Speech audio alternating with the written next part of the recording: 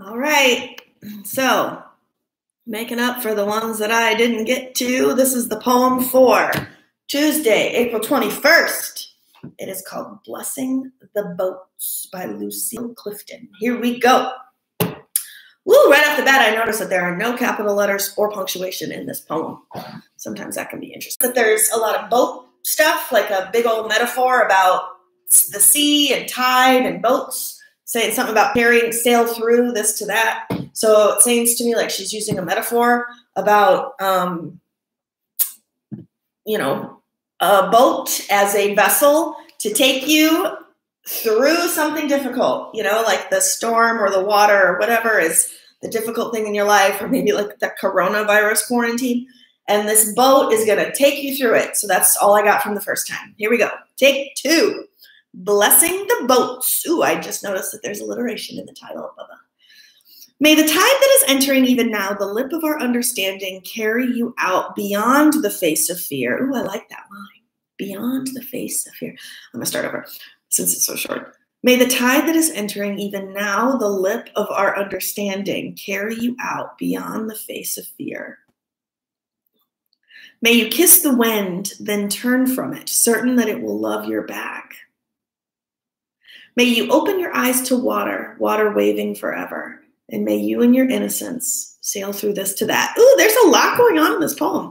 There are a couple words that make me think that there's more meaning than I thought initially, but okay, let's go through one metaphor at a time, because it seems to me there are four.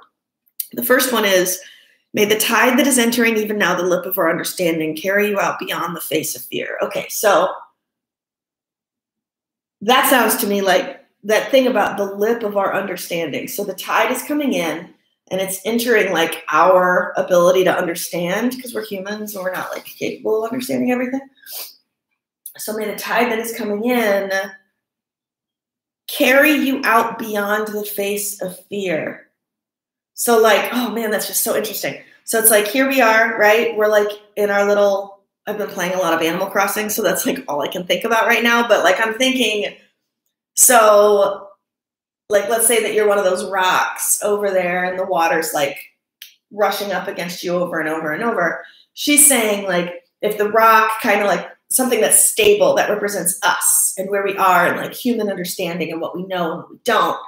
And she's saying like, may the tide come and push you further so that you can completely let go of fear. Oh, that's such a cool idea. Okay. May you kiss the wind, then turn from it, certain that it will love you back. That it will love your back, sorry. That one, I don't necessarily, may you kiss the wind and then turn around knowing that it will love your back. I guess that's maybe a metaphor for taking risks.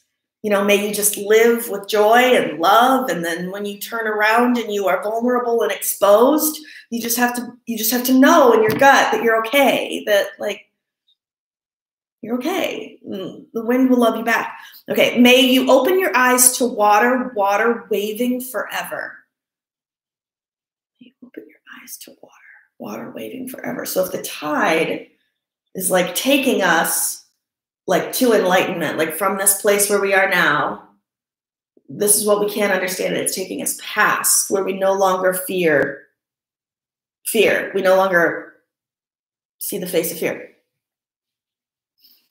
And it's saying, may you see water, water waving forever. Huh. Like the water represents, I don't know, what do you think? May you open your eyes to water, water waving forever. Maybe like the sense of adventure, joy of like wanting to go out and do things. And may you, this is why I really miss actually getting to do the poem of the day with you in person.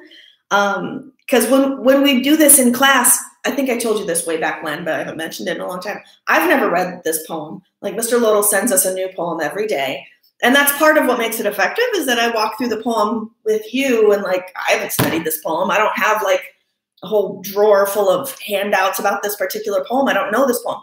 But like when we're in the room and all the class is reading it together, sometimes really great ideas will come from different places. So I really wish that you were here so that we could all be shouting stuff out. Okay, and then the last two lines. And may you in your innocence sail through this to that. Okay, so the word innocence is interesting to me here. May you in your innocence sail through this to that. Blessing the boats. May you in your innocence sail through this to that. I also noticed that the poem is kind of laid out like a prayer. Like I used to know this Buddhist prayer, and every line would start with may. May the naked now be clothed, and may the hungry eat their fill, that kind of stuff. So I noticed that. So I almost think like maybe this is just like a blessing to a person. Like, may you live life with joy. May you let the tide take you past human understanding and fear. And may you, in your innocence, make it through.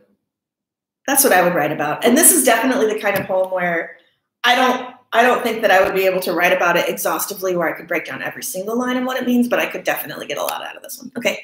Bye. Love you guys. Miss you. Bye.